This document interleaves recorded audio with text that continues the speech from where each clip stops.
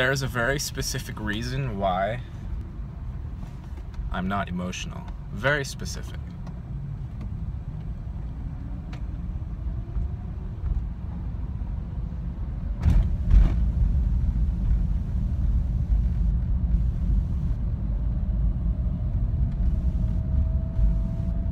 The emotions are the number one way that we manipulate one another. Number one.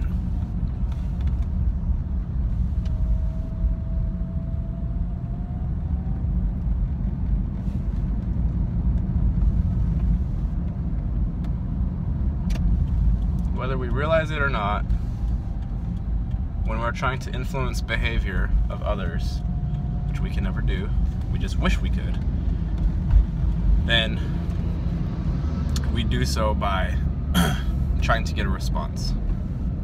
We're fishing for a response.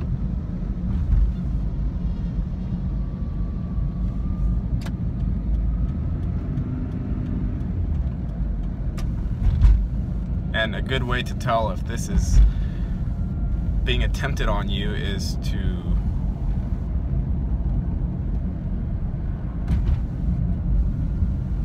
examine the interaction that you're having with somebody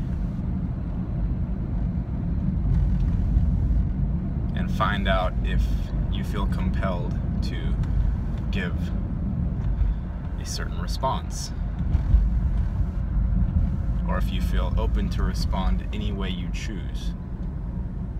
If you feel compelled to give a certain response, then guess what? There's a small problem. And that small problem is that you cannot manufacture emotions.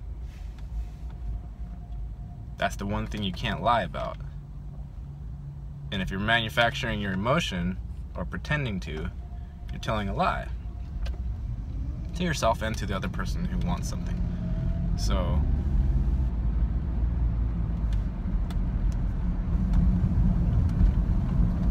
when they're eliciting the response, they're asking you to give something that you cannot give. And when you attempt to give them what they want, when it's not something that arises naturally in you, you're attempting to give something that you don't have. So it's bad for both parties to do this.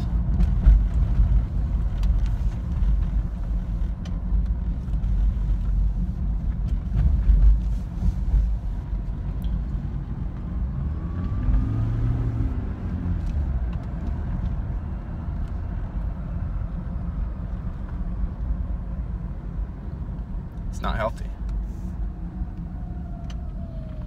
If I thought it were healthy, then I would participate in it. I don't think it's healthy, so I don't participate in it. Not to mention that I went through it personally for 12 years, on the receiving end mainly. And I'm not interested in doing that again.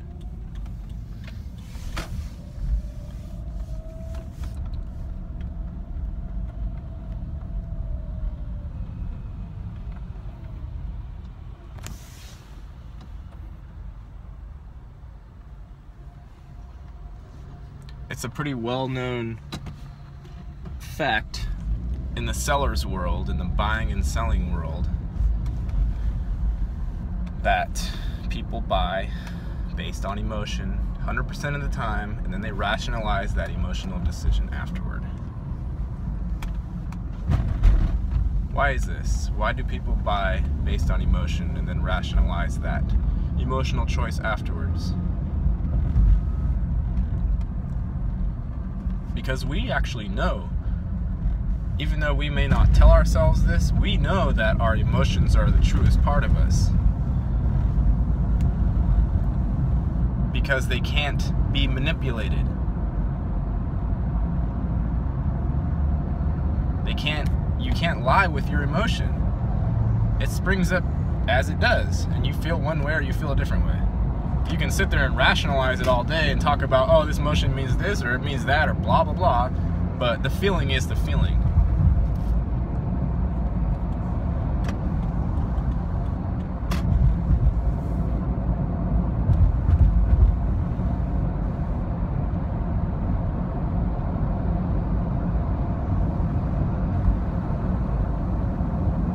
And the manipulations will continue, of course, but you don't have to remain a party to them if you don't wish to. You can become knowledgeable of what's going on and free yourself from that. It doesn't mean that you stop being emotional. It just means that you stop trying to give something that doesn't exist. And therefore you become more free and more honest.